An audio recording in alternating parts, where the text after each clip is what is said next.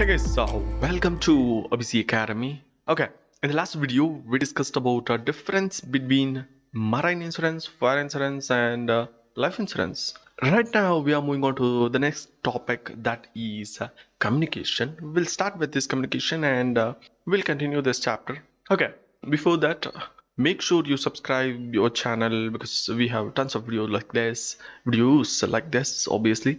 Okay, without further ado, let's begin this. Communication services. First of all, we have to know what is communication, then we'll learn about what is communication services. Probably we all know what is communication. Communication means a way of exchanging information or speaking. It may be in any kind, like in speaking or in writing or even sometimes symbol expression. That is called communication. It may be TV, it may be radio, or it may be anything. You are sending message or information to other person. That is called communication. And communication may happen face to face, but here we are talking about business services communication. And in this communication services, that service basically which helps to run business smoothly, those are called communications for business services. Okay, you may be wondering how it can help to the business and what difference it makes. See, business cannot establish or business cannot grow by simply starting a business and not communicating with the other world or outside the world. Communication is essential part to exchange your ideas, to exchange or supply your goods, or to explain your goods to the consumer. You will need communication services. So obviously you need communication to interact with your suppliers and consumers and competitors. So business services is basically which helps to smooth out your business effectively. Business communication is something but a services which helps to business establish a link between the outside world through the communication. So that is called communication services. And moving on to the next thing in that communication, that is communication services classified into two groups. First one is postal services and telegram services, the second one. Okay, postal services. What is postal services? Postal services is a system which used to send mail, parcel from one place to other place. That is called postal services. In India, we have Indian Postal Service, which is a biggest postal service department in India, and we may compare to other countries. It's quite big because we have major divisions, circles in that. So the postal service which act as till now, it is great. And we cannot beat these postal services from a private sectors. That's a postal service. Before moving on to the telecom service, we have a further categories in postal services. Not only post and parcel has been delivered to the customers or consumers, post office also providing financial facilities to its consumers, to its members by way of a variety of schemes like public provident fund, national savings certificate scheme, and many other like recurring deposit, savings account, deposits and borrowings. So these are the additional facilities which is given by the post office, and this can be happen through deposit of money from the consumers. So moving on to the next one, that is mail facility. A mail facility is again a facility which provided by postal department, which transmit a parcel from one place to other place. So these are the main facilities which is provided by post office. Moving on to the next, additional facilities, allied facilities which is given by postal department. So these are quite simple things which provided by the postal department. So first one is greeting post. If you ever want to send a greeting to a person, you can send through that. And we have media post and international money transfer, passport facilities, speed post, e-billing. We'll talk about that e-billing in the next slide, but right now these are the additional facilities. This is not that much important, but still we have to know what are the additional facilities which is given by the post office. So coming to the new thing, that is e-bill post. What is e-bill post? It's an electronic bill or it's an electronic payment. For this I can explain with you an example. So if you are using an Airtel landline or a broadband internet connection, you will get mail monthly to pay the bill from that particular organization or company. So that is e-billing. If I explain in the meaning, this is very simple. E-bill is nothing but an electronic bill which is transferred from email or over the internet for a consumer. In order to pay the bill, that is called e-bill. You will get a bill through electronic devices like or from a link or from WhatsApp or Gmail or whatever. So these are electronic bill post. You get a post, but it's in the form of digital way. So that is e-billing. So next, the second heading of communication service, that is telecom service. Telecom service is a world-class telecommunication infrastructure services which basically provides an exchange of information over the distance areas. That's the main intention of telecom service. Okay, it's a very rapidly developing industry. Like its developing rate in the last decades are more than 50,000%. I said 50,000%. That's a very rapid growth in these kind of telecom services, which actually provides data, voice transmission, and message services through communication. And moving on to the next one, that is the various types of telecommunication services. Like I said in a point, we are discussing in a brief. The various types of telecommunication services are, the first one is cellular mobile phone. Telecom services providing a cellular mobile phone services which include voice, non-voice, data services within the boundary of a limit. So this is the first type of services which provide by telecom service.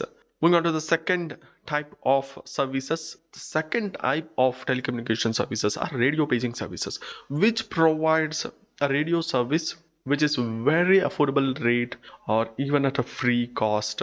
It's a one-way information broadcast which spread across the nation. So this is again one of our services which is provided by them. Moving on to the next one, that is fixed line services. Telephone services also provide fixed line services which helps in voice, non-voice data services. You can call to someone and you can use internet with data service. So this is a fixed line service which is help in linking long distance services and rural areas. And moving on to the next one, that is cable services. Telecommunication services which also provides a cable services. These telecommunication services take rights from TV channels so that they can present this TV channel to the consumers. Sometimes it is one way and it may also provide two-way communication. Okay, that include voice, non-voice, and information services. This is cable services. So again, this is another service. So moving on to next service, that is VSAT service. VSAT service is nothing but V means very, S means small, A means aperture, T means terminal. Very small aperture terminal. It's a satellite-based communication which is very useful for business people and government agencies. They cannot rely on other communication services in the rural areas. So they depend on these VSAT services, which helps in urban and rural areas. Moving on to the next one, DTS services. DTS services is, again, everyone know about these DTS services. It's a satellite based media service provider by cellular communication.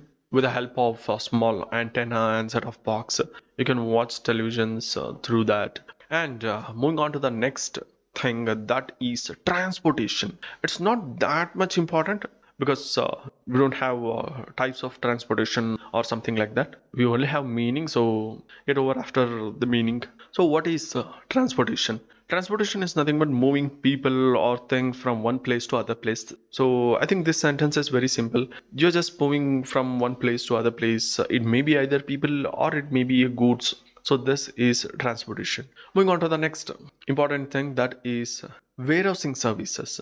Warehousing services is nothing but a godown. Godown is nothing but warehouse. Warehouse is nothing but godown. So what is warehousing services? Warehousing is nothing but storing product in scientific and systematic way to maintain original value and quality with easy handle. It also helps in transportation pretty easily. So this is called warehousing. You may see in this picture, they are arranged in systematic and very neat way. They have locations, and through that location they can find goods and they can easily verify how much quantity they left, how much quantity they have. And this is very important warehousing concept because you can pretty much see warehouse everywhere right now. These warehouses are very useful for the importer, exporters, wholesale transporters, and online business. If I want to talk about warehousing services further, like there are so many online shopping apps is there, Flipkart, Amazon, Myntra. These people are very familiar with this kind of warehousing system. They store their goods in a very particular location. Whenever you book online, it will get picked by the workers, like just these persons are picking from their location and some other people are auditing there. So it can be done through warehousing. Okay, warehousing services helps in systematic maintenance of goods and services in a proper scientific way. Godown was used in like last few decades, but now warehousing concept has been pretty much everywhere right now. So moving on to the next one, that is types of warehouses. There are so many types of warehouses. First one is private warehouse. Private warehouse is owned by private organizations or private individuals. They'll store their goods and services. Like Flipkart has its warehouse, so that's private warehouse. And sometimes these warehouses are used for multi-branding purposes. Multi-branding purposes, just like I took an example of Flipkart. Flipkart store their goods as, so goods has been divided into so many categories and so many varieties. Those are called multi products branding or multi-product companies. Like Flipkart has A to Z of goods, so that's how this private warehouse works. And moving on to the public warehouses. Public warehouses for the public, so anybody can use this to store goods by traders, manufacturers. The key here is these fees are very nominal because it is operated by the government and it regulated by government. So that's why it is called as public warehouses. Moving on to the next one, that is bonded warehouses. Bonded warehouses are licensed by the government. It store goods till the payment of tax has been done by the importer. This goods will be unlocked whenever importer paying goods and service tax, whenever the importer pay taxes for them. Until that, they'll hold the goods in bonded warehouse. Moving on to the next one, government warehouses. It's not public warehouse, it's a government warehouse. Government warehouse is fully managed and owned by the government. In public warehouse, it is owned by government, but the right to operate that warehouses will be transferred to third party or private organizations. The rules and regulations will be maintained by government only, but the government warehouses is fully maintained by the government and owned by government, and it is run by the government organizations for the public help, like Food Corporation of India, Central Warehousing Corporation. These kind of government companies own these government warehouses. That's why it is called as government warehouses. So next, cooperative warehouses. Cooperative warehouses is nothing but a warehouse which is established for the purpose of storing goods of its members of the society. It only provides warehousing services for its members. Sometimes farmers gather together to form a cooperative warehouses. So these farmers can store their goods in that cooperative society warehouse. That's why it is called as cooperative society. Moving on to the next one, functions of warehousing. How the warehouse functions. The first function is consolidation. What is consolidation? Consolidation is nothing but combining. Okay. These warehouses will receive materials or goods from different productions or different farmers or different companies to gather together or to combine together, and it will be sent to a single party or single company. An easy explanation by seeing this chart. Just remember A, B, C are three different person. It may be three different company. They're producing same thing and that will be bought to one place, and from that consolidation, it is dispatching or forwarding to a particular consumer or a single company. Moving on to the next type, that is breaking the bulk. It's a dead opposite of the last one, consolidation. So what do you mean by this? It's an opposite. Again, a bulk quantity of goods will be received from one person and that will be distributed to different plants or different consumers or different areas. So that is breaking the bulk. Moving on to the next one, that is stockpiling. Sometimes we have to store some goods, like seasonal goods are there. For example, some company may need some raw material which is not available every time, like masa, which is not available at every time because it's a seasonal fruit. You cannot buy immediately whenever you want. If you want to manufacture masa on the month of November, December, you cannot get those seasonal fruits. So what you will do, you will pile the stock. That means storing the goods for your production and manufacture. That is called stockpiling. Whenever it available at a cheaper rate, you store it for the purpose of manufacture. That is stockpiling. Moving on to the next one, that is value added services. What is value added services? Again, warehouses provide different services. Some manufacturer need again this kind of function for their product. like certain value added services has to be added for these warehouses, like mixing in some cases, like packing in some cases, like labeling in some cases is very essential. So for some product, like these kind of value added services is essential. Again, this service is also provided by warehouses. Okay, moving on to the next one, price stabilization. Sometimes you may get product at very cheap rate, so on that time they'll store the goods and they will release it whenever price get normalized or at equilibrium. It is purely based on economic. Supply and demand are the two things which determine price in the market. Suppose a tomato or onion price is very fluctuation. In order to make a price stabilize for these vegetables, what they will do, they will store in warehouses to create a demand situation, and they will release whenever there is quite a high demand. Whenever there is a high supply, low demand, price will fall, and vice versa. So it also acts as price stabilization. You also know about supply and demand in economics, so make sure you go through that, because economics is a very interesting subject more than business studies. There is a thing, people will always neglect theory subject saying that it's a theory, it's not useful. With my experience, I'll say theory subjects are very useful subject.